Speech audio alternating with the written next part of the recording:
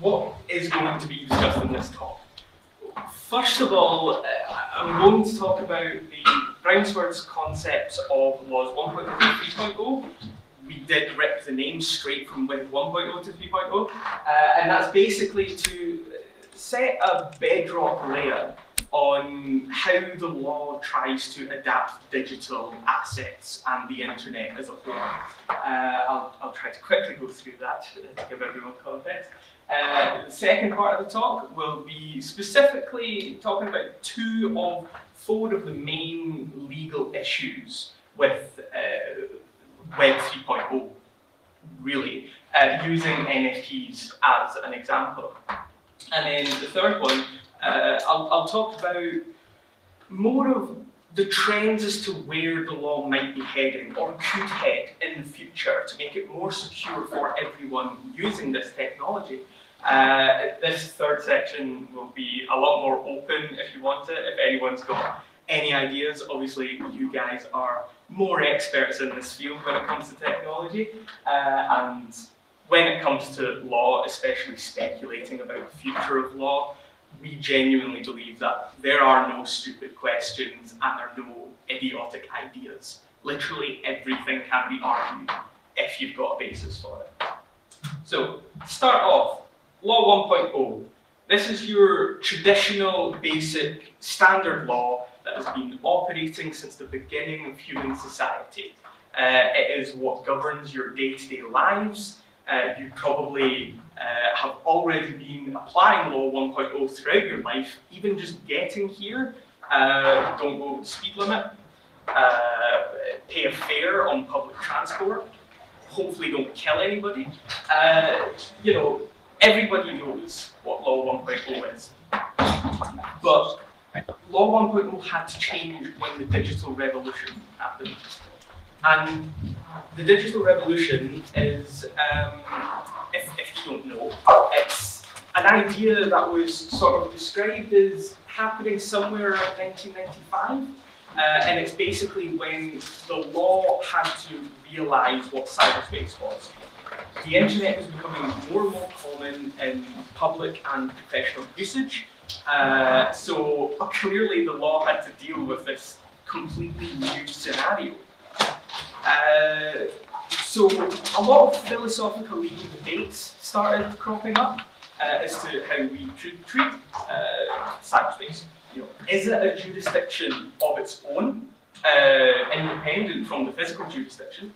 If so, what laws should apply to cyberspace? Should it have its own laws? Should it have no laws whatsoever? If we start applying our own jurisdiction's laws to cyberspace, what's stopping someone from your jurisdiction, you know, committing a crime which is legal where you are physically, but a crime somewhere else in the world, which is also using cyberspace? So, because these are all very difficult questions to answer, what lawmakers decided to do is basically set up a big fat wall around cyberspace. We decided to cut it off, metaphorically, and wait a few decades until we figured out an answer. And this is where, well, to carry on this metaphor of the wall, lawmakers interpret cyberspace as being a sort of new continent. It's a totally independent new jurisdiction which somehow borders every single country in the world. And cyberspace is then colonized, so to speak, by independent individuals, or private individuals, and businesses who carve up territories of cyberspace, which we call websites, that allow us in the physical jurisdiction access so that we can experience cyberspace for ourselves. And this is where Law 2.0 comes in. So, Law 1.0 can be interpreted, you know, for new things that are coming in. We can reinterpret, we can apply law, sort of look at the spirit of what was said at the time and try to extrapolate how new scenarios are dealt with. But this is kind of hard when it comes to more rigid aspects of law. So, for example, in the turning of the 20th century in the UK, it took legislators in the UK the time it took for the average speed of cars to double by the time legislation was passed to increase the speed limit. Basically just because in the late 1800s, lawmakers of the day couldn't comprehend cars going any faster than 12 miles per hour. So we're applying a system of laws that were developed in, say, the early 90s and prior to the situation of right here, right now in the digital world, which who could have predicted where we are right now back then, unless you were writing a science fiction novel, basically. So Law 2.0 tries to create a sort of middleman system where there's a concept of intermediary and platform regulation, or IPR. This is where we respect that private individuals and companies are the ones colonizing cyberspace. They're the ones allowing us access to cyberspace. They're probably going to be the experts on cyberspace. So what we do is we take the companies in the physical world and we apply our laws onto them so that they apply vaguely the law onto their segment of cyberspace. But anything that isn't touched on by our laws, our Law 1.0, they're allowed to self-regulate. They're allowed to do whatever they want. And a good example of this is, for example, the Capitol Hill riots in America. Was it last year or the year before? Where Trump and many Trump supporters were banned off of Facebook and Twitter. No law in the real world allowed them to do it. It was purely under self-regulation, and they now set up their own internal cyber courts, which allow them to, completely decide what these laws are within their own territories. So, yeah, to explain how this middleman system works as well, just from another angle, if, say you're on Facebook, if you find illegal content on Facebook, which, is clearly illegal, like it's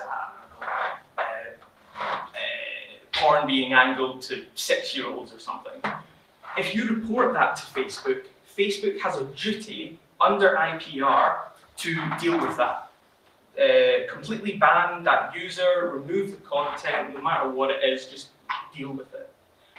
But if they knowingly harbour illegal content without doing anything, our physical jurisdictions can then take legal action against the physical companies. So it is this sort of, so long as you make sure that nobody's doing anything illegal, we'll turn our backs and make sure, we'll just allow you to do whatever you want. Then issues started to arise from this system very quickly, with the rise of the second digital revolution, which is believed to be roughly in around the 2010s, and it was the rise of social media and the rise of the information economy. If you don't know what the information economy is, it's basically when we travel these territories of cyberspace, there is essentially a tax levied on us, where the people who own the websites, the companies, will harvest a portion of our data so that they can sell it on to other companies. Now, Law 1.0 didn't know how to deal with this, so Law 2.0 also didn't know how to deal with this. It therefore came under self-regulation. That meant that these companies who were profiting the most from this information economy were the ones in charge of this information economy. And of course, these companies became insanely rich because of it. Look at the big 5 web-based companies in the world today. Quite a lot of them are either purely social media or have social media aspects to them.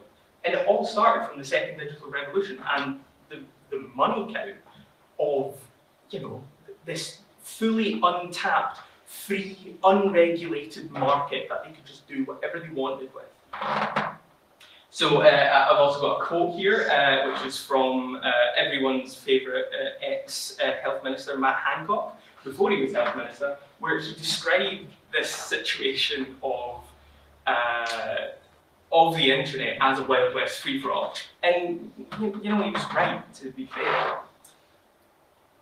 So this is where Law 3.0 comes in. And Law 3.0 is the proposed complete harmonisation of law and technology, where you're not capable of doing anything illegal because there are already systems built into what you are doing to prevent something which, under every circumstance, is illegal. A good example of this is trains. Before health and safety law said that a driver couldn't unlock and open the doors until the train had come to a full standstill. Well, now the law has completely integrated into the technology so that, you know, under most general circumstances, the door will not open at all until the train has physically come to a standstill. You know, so Law 3.0 in cyberspace, in the digital environment, it's the proposed idea of taking the self-regulating power away from these private bodies and individuals and applying the law directly onto cyberspace. The first successful implementation of Law 3.0 is arguably the EU's GDPR, as we all know. It imposed regulation on the information economy itself. It set boundaries for companies operating in this system, and I like to refer to this as cyber capitalism, where it's basically a digital market, a digital market controlled by private bodies subject to limited state-imposed regulations. The information economy from this point onwards was supposed to comply completely with these sets of regulations and standards to best safeguard the well-being of the everyday user, us. When we access the internet and we have our data harvested, we now have the option to say no, or we have the option to understand what data is being taken from us, and we can consent to different levels of it. So that is Law 2.5, where we are right now. Most aspects of the internet are still self-regulated. You know, the recent example of the Trump supporters being banned off Facebook and Twitter. But there is still a lot of regulation being, you know, increasingly implemented, especially to do with cyber capitalism. And there is a system of harmonization as well, which gets around the initial arguments of, well, whose jurisdiction's laws apply to cyberspace then? Because the GDPR sets up a system where cyber capitalism only really operates in the EU. But then if you are a company which is based outside of the EU, but want to tap into that market, because there's a lot of people who access the internet in the EU, you're going to want to access that market. GDPR says that if you do, you need to comply with these rules as well. This then influences the countries and jurisdictions that these companies are based in to then also change their laws and comply essentially with GDPR, even if it's not officially compliant with GDPR. And then therefore, you know, these companies, say with the UK, for example, we are not part of the EU anymore, but our legislation is still harmonised with GDPR. We haven't changed the legislation since, you know, leaving the EU, so it's still basically exactly the same. Even though we're not in the EU, any company that then wants to access us as a market and take our data when we're using the internet, they also need to comply with cyber capitalism. So it is this sort of spreading harmonization effect, really. And, well, yeah, that is basically how the law treats cyberspace. So, section 2, NFTs. What are they? If you don't know already, NFT stands for non-fungible token. Token meaning it is a piece of code on a blockchain which represents it's a completely unique, one-of-a-kind code on a blockchain, which represents a digital asset. So that's why I've got this lovely thumbs up and down representation, because when we talk about NFTs, there's a lot of conflation between what is defined as an NFT. The actual image itself, legally and literally, is not an NFT. That is a digital asset. The NFT itself is the token. It is the bit of code that you access, which then permits you access to using and acquiring and viewing the digital asset, whether it's an image or a GIF or whatever. And the theoretical appeal of NFTs is the example that's often used is with oil paintings. You've got an oil painting. You can either buy that specific original piece of art made by the artist, or you can buy a print of it. And the argument with NFTs is when you buy an NFT, you are basically gaining ownership of the oil painting. And anyone else who copies it or screenshots it, as we'll get onto it, is merely getting a print of that piece of art. Why is the law an issue on this? Well, in short, the law is really made to protect science, to protect society. And this, of course, extends into keeping the best interests of everyone kept, or at least the most amount of people. The NFT market is worth billions of dollars. The most expensive NFT being sold, I still believe, is this one on the left, the big one, the collage, where it was valued and sold at nearly $70 million. That's a lot even just for a physical asset, but then we've got, it's a digital asset, and we've got the issues of laws 1.0 to 3.0 trying to consider on top of the stresses of having to protect something that valuable. Another example is the other one, the other image here, the card. It's subject to a very recent legal case, which has only just started. So, of course, we don't have a lot of details open to the public. But basically, what happened was Matt Fury, who is the original artist of Pepe the Frog, decided to create an NFT series where this image was sold as a unique limited edition, one of a kind. And it was sold for around $500,000. 2 weeks later, on the same blockchain, he released 46 identical versions of this asset for free to just random people who didn't buy it. So, of course, the person who paid $500,000 for this image is taking Mr. Fury to court. What will actually happen from this legal case? No one actually knows, because the law is so undefined when it comes to digital assets and NFTs. It literally could swing in favour of either way. We cannot predict right now. So if you're interested, that's probably a story to keep in mind, but legal cases do take years to complete. So whether you can keep your attention span up for that long is up to debate.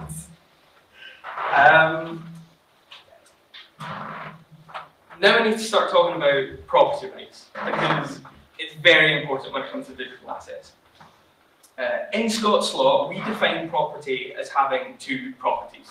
Its movableness and its corporealness. Well, corporeal meaning physicalness. So basically, heritable and movable is whether you can move it or can't move it. And corporeal and incorporeal, is it physical, is it real? Can you touch it and put it in your pocket or not? These distinctions allow us to separate out ownership and property rights. So the ownership right is completely different to the rights you get when you own an incorporeal movable property. So understanding what kind of property something is very important for the law if it's not defined already in a bit of legislation. So the first issue when it comes to NFTs is theft. When someone screenshots an NFT, one of the common arguments against it is to claim ownership through the blockchain and accuse the other person of stealing their property. Now, theft in Scots law, and I realise I will be talking about Scots law purely because I am a Scots law student, but I clarify I do learn about UK-wide law, EU law, some aspects of international law, and everything that I talk about, while the definitions might be purely in Scots law, the overall spirit of the law is basically concurrent, at least to the entirety of Europe.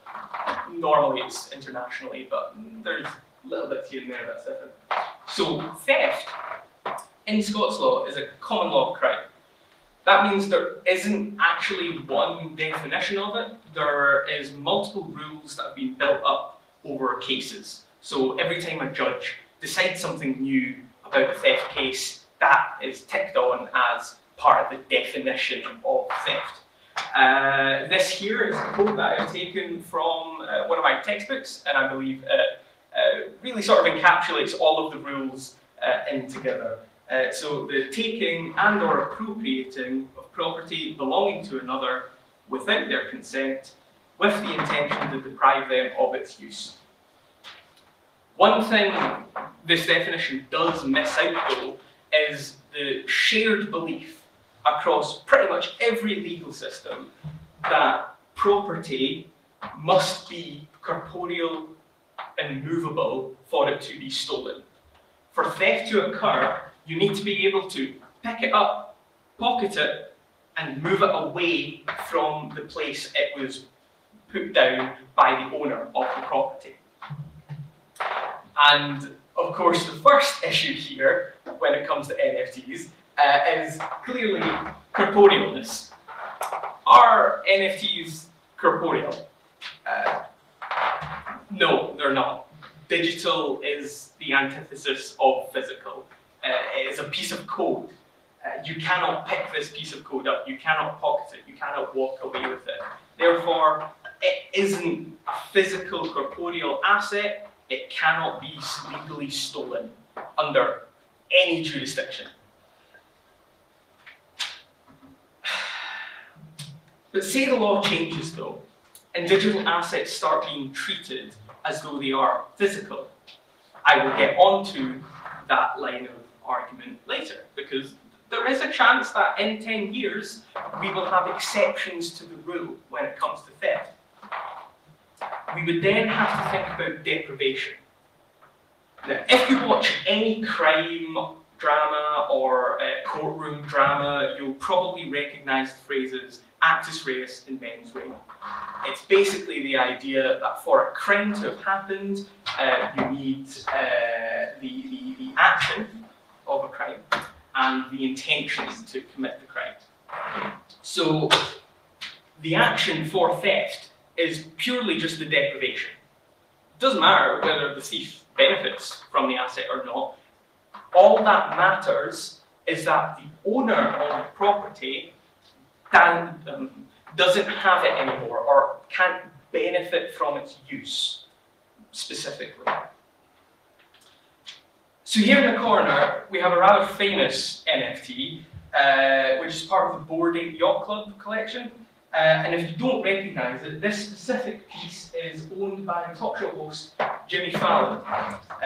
He does what a lot of so-called crypto bros do, where they put their either most expensive or favourite NFT as their Twitter profile picture.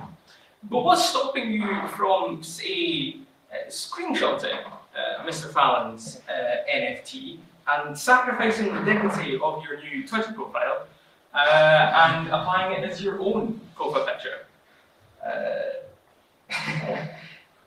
Am depriving Mr. Fallon from his property here.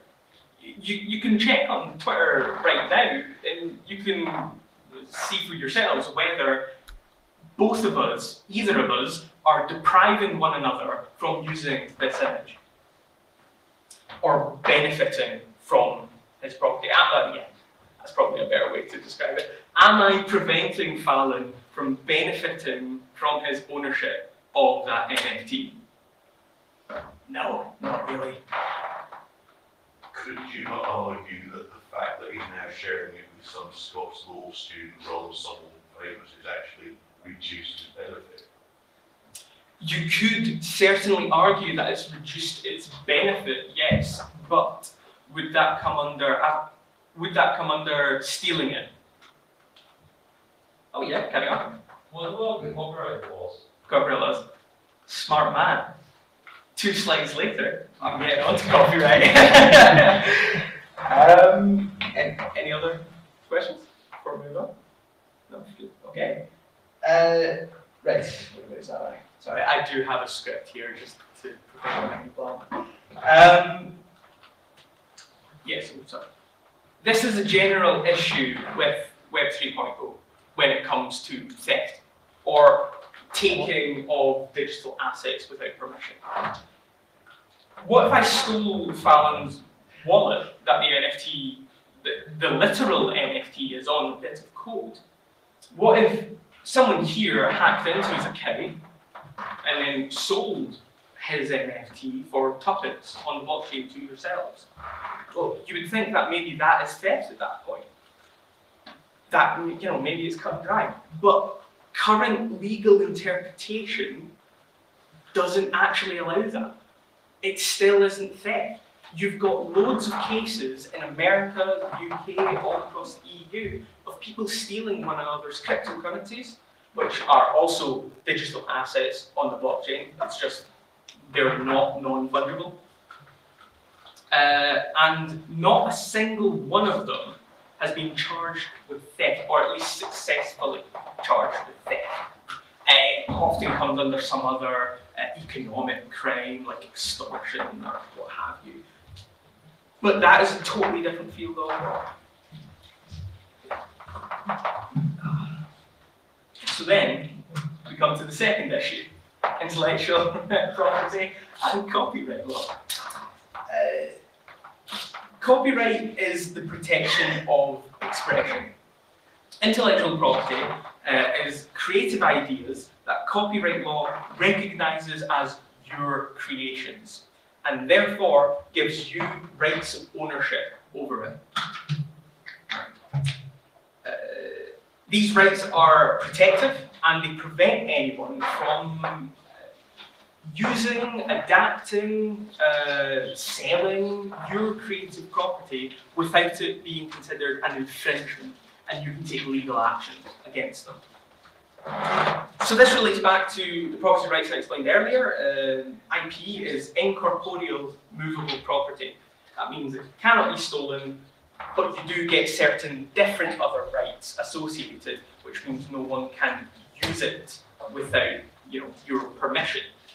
Or you've got a system in place where if someone does use it, they need to pay royalties. For example, they don't need to consistently ask the person who owns copyright, whether they can get permission. They just pay a little fee and then you can use it. Explain how it isn't theft and the differences between incorporeal and corporeal movable rights is with a lot of business espionage cases where you can, you will have a lot of employees who steal trade secrets and then try to sell it on to a rival company. Every single time this happens, it doesn't come under theft. Yes, they might have stolen some office paper, but they can't steal the information held on the paper. Instead, they are attempting to infringe the copyright of their employer, basically. So when it comes to digital copyright, there is a bit of a struggle here, because on average, when it comes to any competition between the digital world, cyberspace, and the physical world, copyright will, and legal systems in general, will prefer the physical world in what we do rather than anything online. A good example is the Assassin's Creed franchise is pretty famous for pretty accurately depicting places in our history pretty accurately as to how they would have been back then. And a big gripe in the historic community is the Cathedral of Notre Dame in Assassin's Creed Unity, which is set in, I believe, revolutionary France. And the issue here is because that isn't Notre Dame. It might look like it if you don't live there all the time and see it all the time, but it isn't Notre Dame because there is copyright over Notre Dame that the French government owns as a protected historic building. And Ubisoft couldn't or didn't want to pay the inordinate royalties to gain access to Notre Dame. So they tried to stitch together this Frankenstein's version of Notre Dame while skirting the edges of copyright infringement. And this is where we get into the issue of NFTs again. The only reason IP rights are conveyed to someone is because legislation is in place to prove where copyright does and doesn't carry over. No legislation currently talks about NFTs or blockchains. It is completely blank on the matter. And that carries with it the issue, that carries with it the issue of, yes, NFTs only actually have the most basic of ownership rights. That you can use it, you can sell it, you can destroy it, that's it. You don't actually own the copyright over it, even if you have bought the NFT related to a digital asset. And that's because we need to look at the definition of an NFT again. You have the ownership rights over a bit of code. You don't have the ownership rights over the asset that the code is related to. If anyone was to try and apply copyright, it would go to the original artist of the piece, because no legislation is in place to guarantee that these full copyright IP ownership rights pass on to the person who owns it. It's a bit like how CDs. It's a bit like how CDs are. I'll skip that bit. Yeah. Okay. Right. When you're talking about art, in the comparison of oil paintings being related to NFTs, that you're buying an NFT, therefore you're buying an oil painting. What it actually is in practice is an artist made an oil painting and they set up a unique limited edition print of that oil painting, which then you buy. That is how the law treats NFTs. So that still allows the artist to make their own copies, if we go to the Matt Fury case back again. And it means that, the person who bought the NFT doesn't necessarily have access to change it or adapt it themselves. And now we're changing the law. I will quick fire these. Flexibility of the law relates to electricity here. Electricity is not corporeal. It is not physical. You cannot touch it, pick it up and put it in your pocket, except Law 1.0 has reinterpreted electricity to be stolen. If you tamper with a meter, you're stealing electricity. It is theft that you will be accused of. And then we'll get to RuneScape. Who would have thought RuneScape is actively changing the law of the world? There was a case in the Netherlands where a RuneScaper had a mask and an amulet stolen. Well, forcibly removed from them by two RuneScapists. And this came to the Dutch courts. This went all the way to the Supreme Court, where the Supreme Court ruled that the time and effort that this little boy, this little RuneScaper, had put in to acquiring these assets, gave it the same amount of rights as a physical asset. So if you put the work in, a digital asset could become exactly the same as a physical asset in terms of rights. Other real-world applications are the suggestion of linking physical assets with NFTs as well. Nike set up CryptoKicks, which is still in development at the moment, but they do have copyright over the name. And the idea is that you could be able to buy an NFT of a unique design and then have that unique design printed as a shoe. And there's also the other idea that if you have two unique designs on the blockchain, you can combine them together to create your own Nike CryptoKicks NFT, and then have that either physically made into a product, or you could sell that on yourself. And that is sort of getting around the issue of copyright not inherently passing to the person who owns it, because Nike are implementing what is called smart royalties, which are still a bit grey at the moment. And what a smart royalty is embedded into the code of the NFT itself. Every time that is sold on again, a percentage of that sale goes back to the original person who minted the NFT. And then we also have, related to the Ukrainian war at the moment, Ukraine has set up a meta history museum where they are preserving their history and art on the blockchain, and you can buy it, and all proceeds go to the preservation of the Ukrainian state. And this also brings up the questions of how can we use NFTs to preserve art which might not be around for a while, and how do we support these industries such as street art, where street art is often done, you make a bit of street art, it's gone by the weekend, and these people make amazing pieces of art without a penny being given to them. And how do we work around that? And I do apologise for rushing that last section. I could ramble a bit. If anyone's got any questions or suggestions or anything, you can try it now. Yeah, carry on. What if you have something like an NFT on a USB drive, right? Like a physical wallet, and that gets stolen?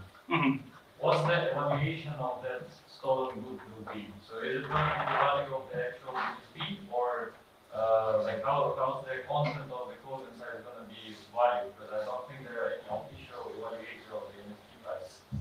That's true. Well, firstly, it would depend what cryptocurrency is on it, whether it is respected in the jurisdiction that it's stolen in. Some jurisdictions have outright banned cryptocurrencies, so that would have a value of $0. While, say, Ethereum is accepted to be traded, Bitcoin is legal tender in some places, so they gain full rights of currency. But there could be an argument that that would come under the same interpretation as business espionage cases, where you've got the actual incorporeal information printed on a piece of paper. If you steal this, literally you've only stolen the piece of paper. The information inside it technically hasn't been stolen because it's not corporeal in nature. But I don't know of any cases that are specifically like that. There could be some which prove me wrong, because it is, a lot of interpretation. But that would be my initial reaction to how that would go. So, anything else? Also, since the NFTs are available globally, under which country's law is the crime going to be like? If, for example, your NFT gets stolen, you live in UK, can you apply for the court in Spain? It would depend where it is stolen and the laws of where the thief is at the moment. So Scots law is currently in adoption where if something is stolen anywhere and then the thief comes to Scotland, Scotland will prosecute the act of theft under their law rather than the jurisdiction it was actually stolen in, which is fairly unique, but it all depends on the laws of the jurisdiction. When it comes to banning cryptocurrencies and a lot of Web 3.0 entirely, Islamic law is the third largest legal system behind civil and common law. And because it is highly influenced by the religion of Islam, there is a lot of restrictions or bans on speculative trading, which cryptocurrencies and NFTs are basically a game of hot potato to see who can, make the most money. It's not a very certain currency or way of trading, so a lot of Islamic countries have outright banned cryptocurrencies from legally being used in their country, or even if they are being used, their value is nothing. So, I think that answers your question. Yeah. Okay. And so technically, finding the location of the feed is the victim must do it. Sorry, what was that? The victim must find the location of the feed. No? Yeah, it depends on the jurisdiction of where it was stolen and where the thief is. If you don't know where the thief is, then, arguably, who can you convict at that point? It would go under investigation. When it comes to international law, there are harmonized aspects, but when it comes to crimes, especially digital crimes, the law is still catching up, really. We're almost there when it comes to cybercrime.